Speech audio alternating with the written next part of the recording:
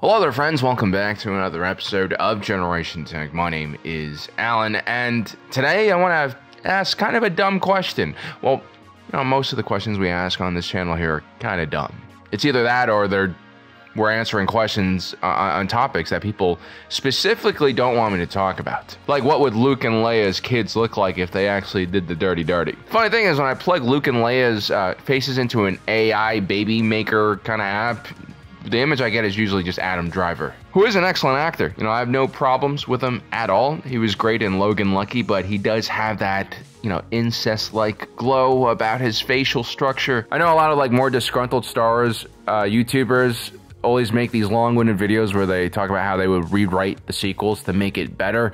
Well, the way I do it, I don't know if this would make it better, but I would include this storyline that hints at the possibility that Luke is potentially Ben's father. And that would actually clear up a lot of things, right? Like Ben's hatred towards Luke, Luke feeling that responsibility to eliminate his spawn, which he created with his sister, which is not only like an affront to social norms, but also probably to the Force. Like, I have this theory that incest babies are more likely to go to the dark side, like it has something to do with the midichlorians.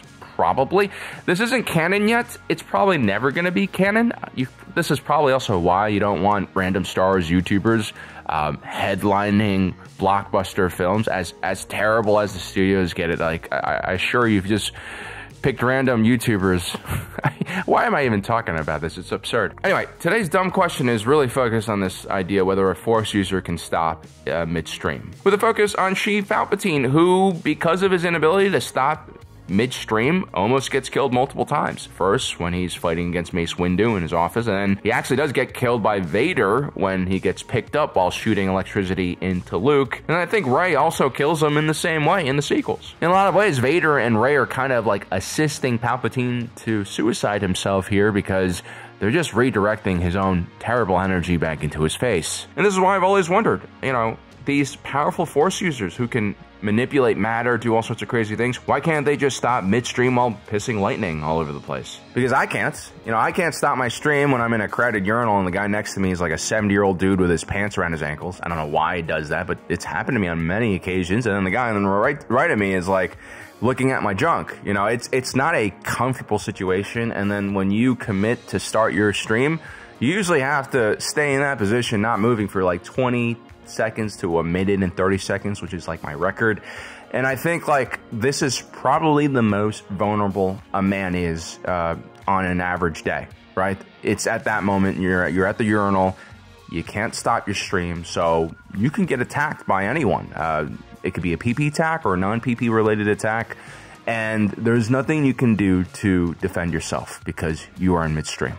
I understand why this happens to me, but why does this happen to Palpatine, one of the most powerful Sith Lords, at least in several hundred generations? Well, let's take a look. What exactly is Force Lightning? So first of all, for those Sith purists out there, what Darth Sidious shoots out of his hands is technically Sith Lightning, and what Dark Jedi like Count Dooku or Luke in Legends is capable of is called Force Lightning. Sith Lightning apparently can only be used when a person has fully committed themselves to the Sith way. I think it has something to do with embracing the dark side fully and essentially losing control by allowing one's emotions to be taken over. Now let's forget about the Force for 1 second and take a look at all of this energy coming out of these people's hands. This is electricity that is visible, right? It's left its conductor and it's essentially turned into lightning. This is what happens when high voltage currents leave a conductor and hits open space. It ionizes the very molecules in the air, which is what creates all of that lightning and flash. This is also why you could smell ozone after a lightning storm. It's all of those nitrogen and oxygen molecules in the path of the lightning getting split up at the atomic level and creating nitric oxide, one of the building blocks of ozone, and also your mom. So whether you're Palpatine or Dooku or just the Curious Jedi, lightning is just lightning. I mean, it doesn't matter what your emotional state is when you let it, come out of your fingertips. This whole idea of Sith lightning being better and different from other lightning just sounds like, I'm a special snowflake. I could just see some mouth breathing Sith doing all this gatekeeping to make himself Feels special. It reminds me of like those online video games where you have people who put like 500 hours into a game and then like suddenly if you're new to the game and you don't know how to play, like you're the problem, right? How do Force users create this phenomenon then?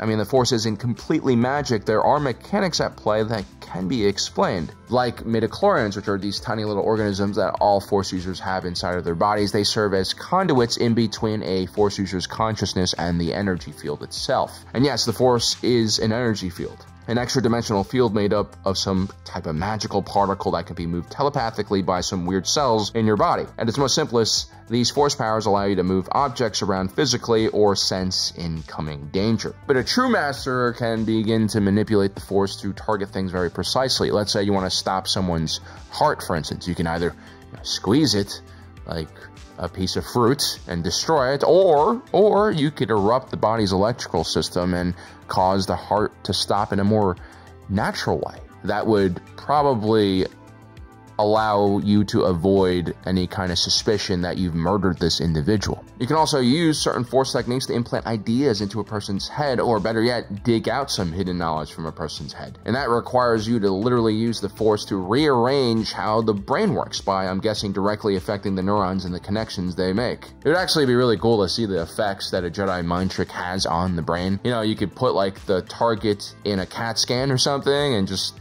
see what happens. Ethically speaking, I'm almost 100% sure there is some brain damage being done to the person who's receiving, the Force mind trick.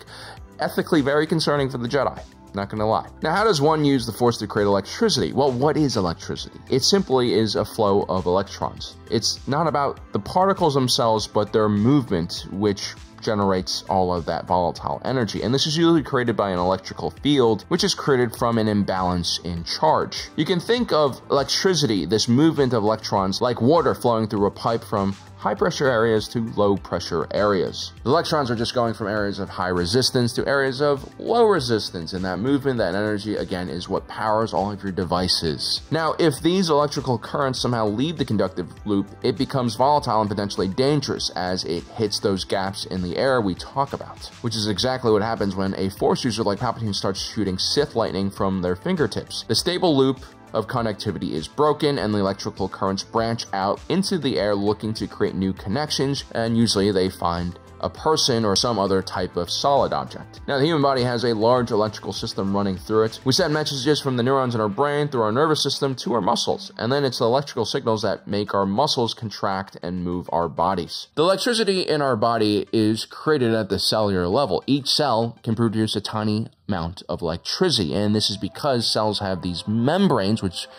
basically serves as a type of insulation, and on both sides of these cells, we have an unequal distribution of ions. Ions like potassium, sodium, and chloride. It's that unequal charge that creates that kind of movement, that pressure that creates electricity. So while the charges individually in each cell are tiny, in total, the body can generate anywhere from 100 watts while resting, which is enough to power a small light bulb, up to 2,000 watts in small bursts, which can power smaller appliances like laptops. But the human body is built as a conductor of electricity. It's not really built as a capacitor or, battery that can store a lot of energy and then just kind of shoot it out in lightning form. For that kind of transfer energy, you need a lot of energy. Now, there are creatures in nature that have evolved to do this without any kind of technology, like the North American electrical rat and also the electrical eel. Most of its body is made up of organs that work like batteries and can generate powerful electrical currents that can stun prey. Now, the eel is able to shock other fish pretty easily when it's swimming in water because fresh water can be a pretty decent conductor. But let's say an eel needs to attack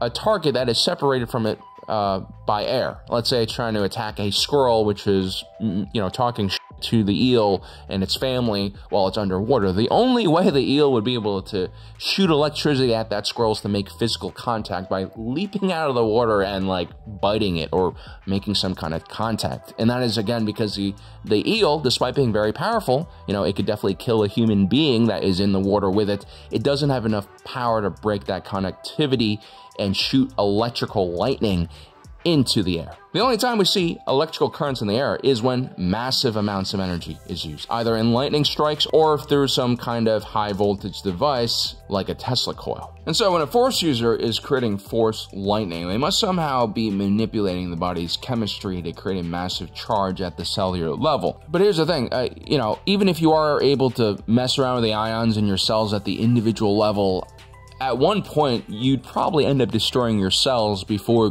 generating enough electricity to actually shock someone, because despite a Force user's powers, there's really no way to protect your cells from intense energy and heat that would come off of such a reaction. For instance, if too much of an electrical charge is introduced to a person's cells, it can actually lead to damage in their DNA, which will cause a cell to malfunction or reproduce in the wrong way. This essentially is what happens when Palpatine gets hit in the face with his own Sith Lightning, which again is just a live electrical current with some dark side intentions. It's doing horrible things to his body. Really, the only way for a human to build up electricity safely is probably through static electricity. This is usually generated through friction. For instance, you could be walking on a carpet with socks, or you could be rubbing a balloon on your hair. The body then accumulates an imbalance of electrons, and this is stored on one's skin or on one's clothing, and then you have the air around your body, which serves as an insulator. The drier the air, the better, because then you have higher insulation. It's said that in perfect condition, a human body can build up to 10,000 volts of electricity on the surface of his skin through static electricity, and this creates a lot of electrical potential. The only limitation, though, is the actual amount of energy being transferred and the weaker current. This means while static shocks can be very painful and surprising, they don't really last that long, and the actual energy being transferred usually is not going to be lethal or cause any kind of mark or damage. But at least we're getting somewhere. Now, the problem is the human body is just not designed to be a great capacitor or battery. As we mentioned before, not much in nature is designed to be a battery, and even an electrical eel, which is designed to be a battery, doesn't have the capability of generating lightning in air. In our natural world, the closest thing we actually have to actual lightning is lightning, right? From a storm, which of course is a static charge buildup that occurs when ice and water particles rub against each other because of big shifts in temperature and air pressure. The electrical charges in lightning storms are actually stored within the clouds themselves. Those are the batteries. A lightning storm is really just one large capacitor. In this case, the cloud is a conductor and the ground is a conductor, and it's being separated by this insulation, which is the air in the atmosphere in between. The reason why lightning storms are so powerful is because of the sheer scale of these clouds and all the molecules that are moving and making all of this static electricity. And so the only explanation for Force lightning is that a Force user like Palpatine is actually manipulating molecules that are on the surface of his skin to generate supernatural levels of charge by creating a lot of friction. The air around a Force user should be shimmering from the sheer electrical energy being generated by this move. And at the same time, I think a Force user would have to rearrange the molecules of the air in front of him to kind of provide a denser conductive path for that lightning to travel through. That's how you aim lightning. This is an extremely difficult and advanced technique that requires complete mastery of the Force and tons of concentration. You're not just simply manipulating the environment around you, you're taking the Force itself and then just rubbing molecules against each other at super high frequencies and super high quantities. And at the same time, you still have to direct all of this somewhere. Now, interestingly enough, a lightsaber, thanks to its plasma blade, provides an excellent conductor for that energy to flow through until it hits the ground. But it seems like if a Force user is powerful enough, they can close off the plasma loop from being grounded, and then that will send the electricity creating out of the blade back towards the initial user. And since Palpatine is fully concentrated on these type of attacks already, it's very unlikely he's able to defend himself when that electricity comes back and hits him in the face. Now, when that violent dark side electrical current hits the body, it can do some pretty messed up things. Yeah, it's not just about your cells melting away. There are also like electrical systems in your body that you don't want to mess with, right? Your nervous system isn't just there to help you move your hands around. It also controls your breathing, your heart rate, some automatic systems that you cannot fuck around with. Plus, all of that energy going through your body generates a lot of heat and can cause burns inside and outside of the body. It's gruesome. In some cases, it seems like Sith Lightning can even directly dissolve flesh. But most importantly, when that electrical charge courses through your body, that's the same electricity that makes your muscles contract. Except in this case, the amount of electricity is probably too high, and so your muscles are spazzing out. And this is why your whole body generally seizes up when electricity is coursing through it. This is why it's extremely dangerous, for instance, to handle a live wire with an open palm. well, actually, you should never ever touch a live wire in any situation without the proper equipment. But if you are touching it, don't touch it with the palm of your hands, because if you get shocked, most likely your hands are going to curl around the wire and it's going to be very hard to let go, and that loop of energy is going to just cook you.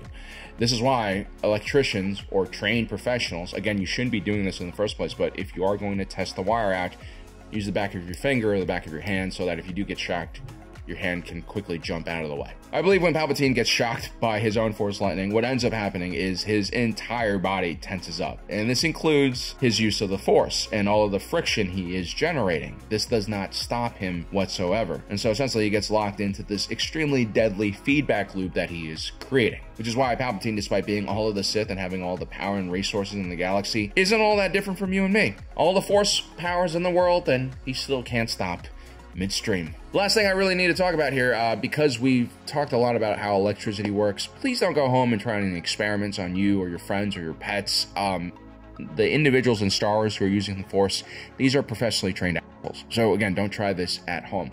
Another thing, don't try to go home, go to the bathroom, and stop midstream, because in rare cases, people have died trying to do this. Guys, please don't throw away your lives because you're curious about whether you can stop midstream. Anyway, guys, I hope you enjoyed today's video. Don't forget to subscribe and hit that notification button down below so you don't miss out on the rest of our awesome content. As usual, my name is Alan, reminding you that my allegiance is to the Republic, to democracy. I'll see you next time.